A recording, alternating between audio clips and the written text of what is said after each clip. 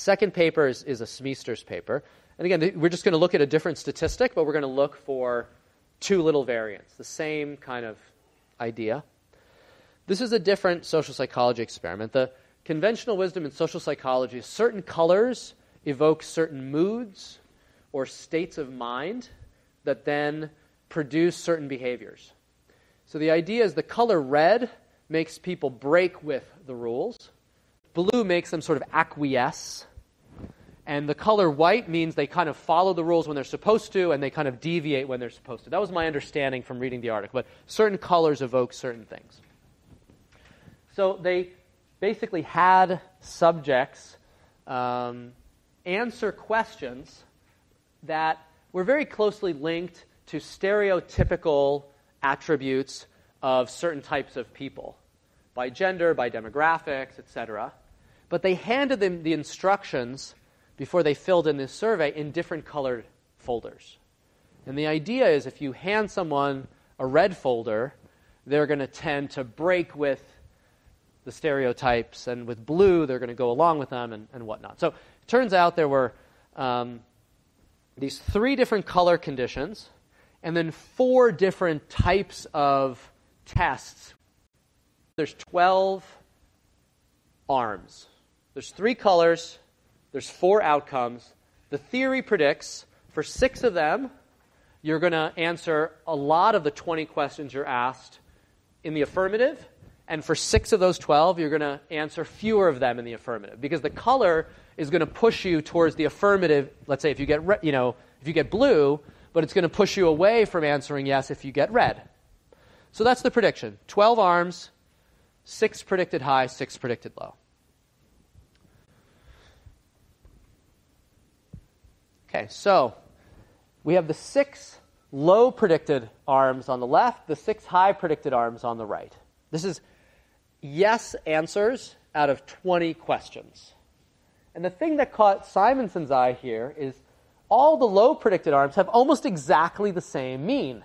They're 9 point something.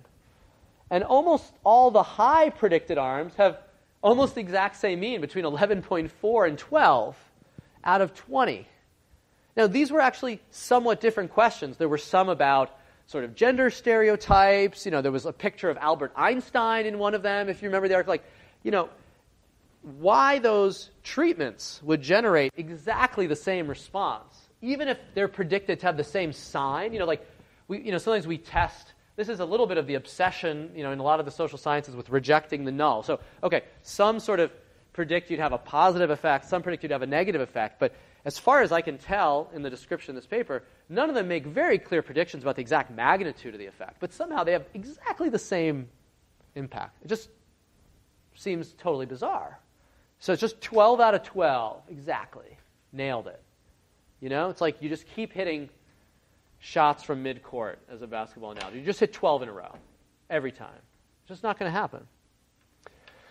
Okay, so this was the concern. How likely is it, given a certain distribution, given that the outcome, let's say, is normally distributed with a certain mean and standard deviation, how likely is it that those 6 means are going to be that close together? Same thing for the high conditions. So again, it's the same kind of idea. He's going to use the summary statistics in the article himself. He's actually going to impose the same distribution for all the lows and then a separate same distribution for all the highs. He's rigging the data to look more similar than it probably is. Okay? And despite rigging the data as much as possible, when he takes his 100,000 draws of a normal with those characteristics, he finds it just incredibly unlikely you would get this pattern. 0.00021. So this is 21 out of 100,000 cases again. This wasn't even close. And this is the kind of equivalent plot. What's the likelihood that the average difference in means is similar? Way out in the tail. It's just so implausible, the patterns that were documented, that they were generated by any real data, that basically the ethics committee at Erasmus University concluded he must have committed fraud. The other thing in all these cases is there was this pattern. It came out in the Staple case. It comes out in this case.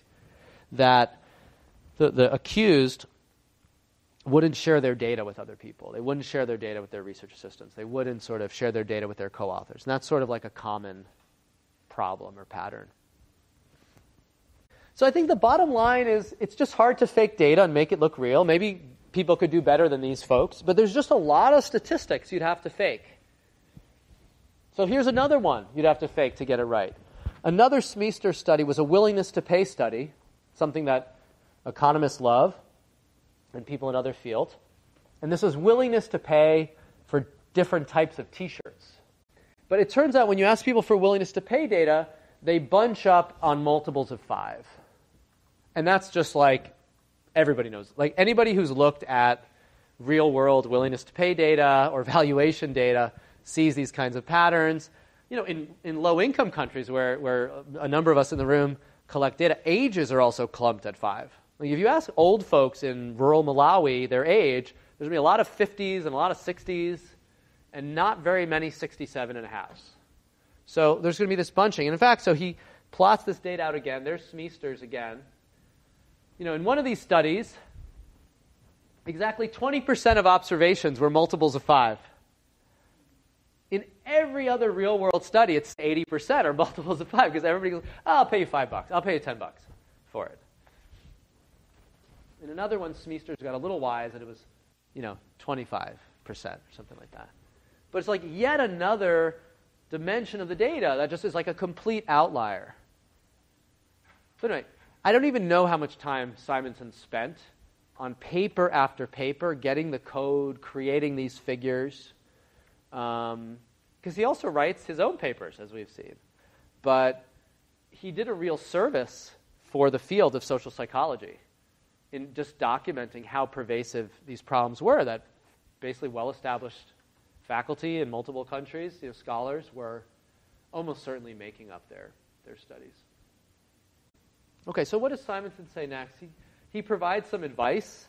Before you jump into this, be really sure. Get a lot of data, get a lot of evidence from multiple studies before you even raise this. And that's actually good advice because, this ended the career of prominent scholars. And so if someone were to raise concerns based on